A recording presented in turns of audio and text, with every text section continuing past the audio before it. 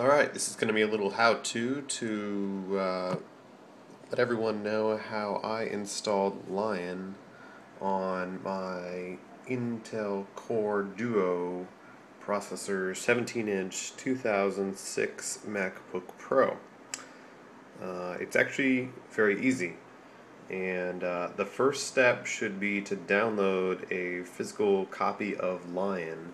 It is a little bit of a different copy of Lion in that someone has actually adjusted it to work on the machine that you're going to be putting it on. As the website says here, actually, this is a revised copy of Lion that will now work on your Intel Core Duo or Core Solo Mac with this hack.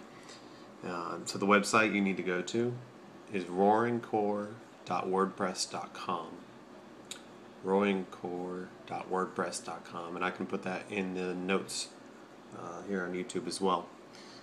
So that's the website you're going to go to, and all you need to do is really click download. I've already downloaded it because it took about 45 minutes with my internet connection. Of course, I'm not going to let you guys wait 45 minutes just to watch me download Lion.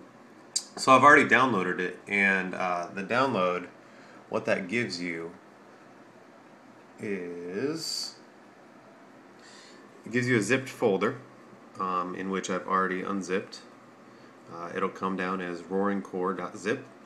Once you unzip it, it's got a README rich text format file inside of it and a sparse image, which you're going to be using an application that will also come in the zipped file called Carbon Copy Cloner. Carbon Copy Cloner is going to be taking the sparse image that you see there that I have highlighted, and it's going to be putting it onto a partition of the hard drive that we're going to do, and that's going to be our next step here. So in the readme.rich text format file that you see in the zip folder after you download, there is going to be pretty decent instructions on how to do this step by step. So you can always not watch my video and do that too, but you know, some people are visual. Alright, so I've already got disk utility open up here just to show you from step one how it works. I have already done this entire thing just to make sure it does work, and I decided to restore from backup and do it again for video purposes. Alright, so we're going to partition the hard drive here. I don't want to keep them even. I'm going to keep one partition with Snow Leopard on it, just because of some app incompatibilities and stability, maybe at a later date. But I'm going to rename this Lion and click apply. Now, if you've ever partitioned before, probably know what disk utility does. If not, what it's doing is basically it's making your internal hard drive in your computer into two different sections so that you can actually install a different operating system on each section, or you name it. There's a lot of possibilities with different partitions. So sometimes this takes a minute, as you can see. Maybe I should have done this before too. Alright, well, we'll check back in just a second.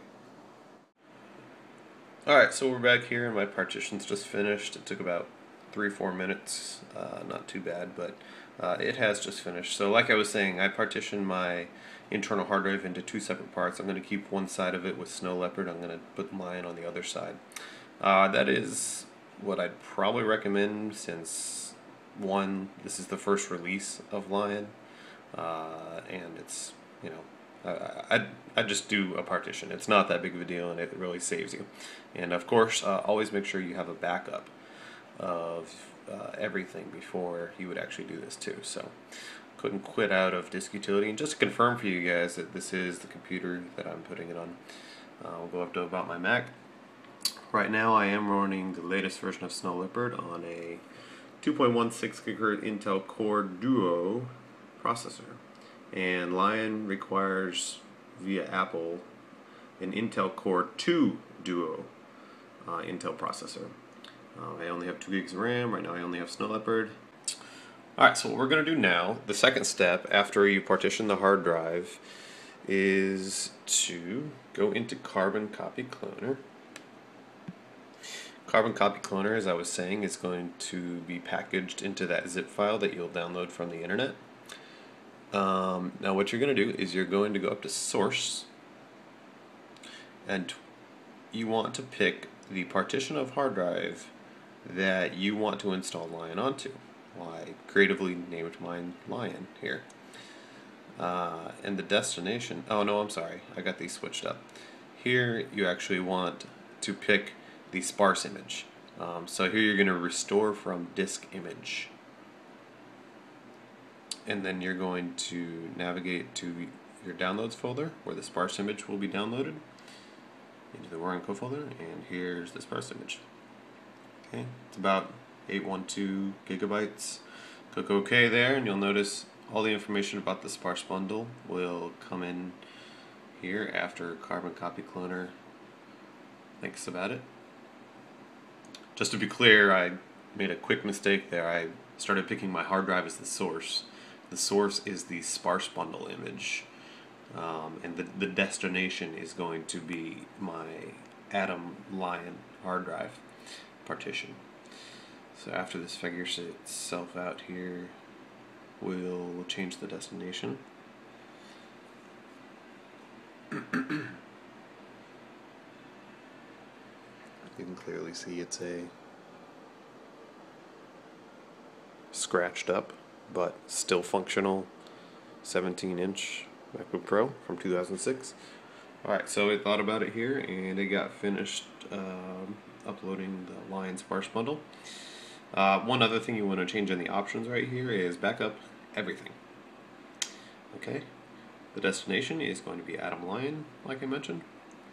Leave these as are previously highlighted. It should be highlighted with maintain a backup, archive, modified, and deleted files.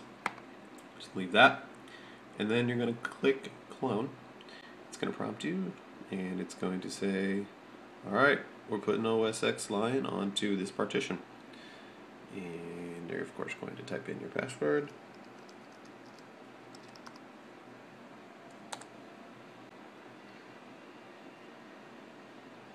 Okay. So that's going to partition, or that's going to install Lion on the partition of my hard drive. Last time I did this, it took about 20 to 25 minutes. So I'm going to let it do its thing, and I'll check in back with you in a minute. Alright, so we are back, and Carbon Copy Cloner has completed its backup task and putting Lion onto the partition that I've created. This is what it'll say. It actually took less than 20 minutes, 17 minutes and 37 seconds. So that's all set. Go ahead and click OK, and then you can quit out of Carbon Copy Cloner. The next thing that I'm going to do is restart my computer. And when you do that, you're going to hold down Option so that you can boot into the partition of the Lion partition that you actually made. So go ahead and click Restart. And if it prompts you, click Restart. And I'm going to hold down Option.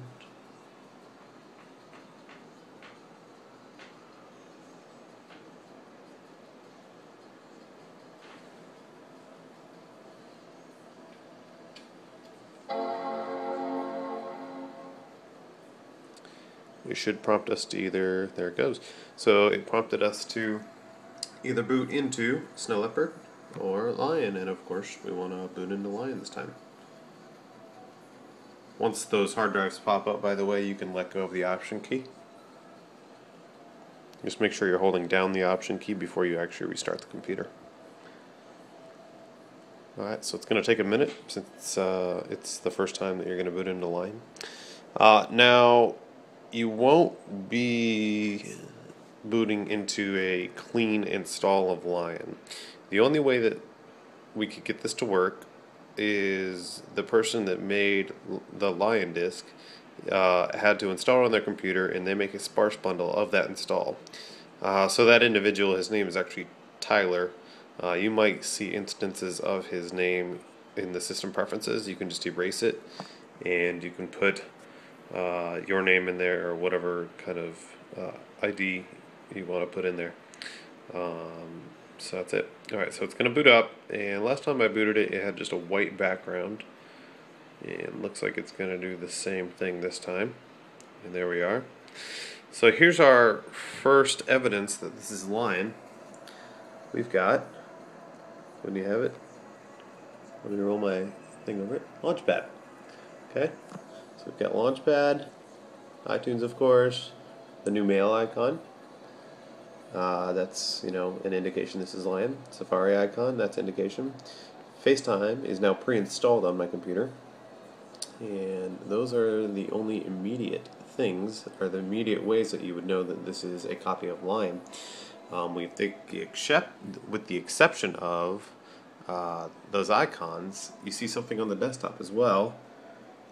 This says intro.pdf. So when we open this up, it was something that's actually really nice that was written by Tyler. That, by the way, Tyler is the guy that did this. So Tyler wrote up this PDF and put it together. Just if you have some questions, it says "Welcome to Mac OS X Lion on your 32-bit Mac." So it gives you a little intro of how the things work, and to answer some immediate questions. No, the gestures do not work without the use of a magic mouse or a magic trackpad. They're $79 at Apple. I think it's well worth it. It's a huge part of Lion, the gestures. So I recommend giving it a try. Now he says a few things about the pages and how to get it set up. The pages here just go down to paragraphs.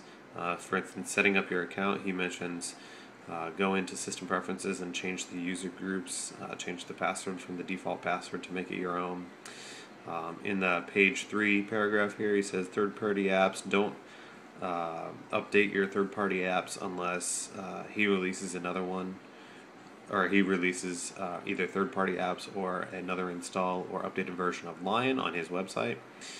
The next one is about iTunes. He goes on to mention that iTunes is actually designed to break all of the beta builds of Lion. So if you update iTunes, it will theoretically break the version of Lion that you just installed. Page 5 just mentions FaceTime, which is working, and it's included for free. And page 6 is about how the gestures don't work and how you can get them to work. So, just to confirm for you guys, I want to go up to the Apple logo here. Got this Mac. And that is a beautiful thing.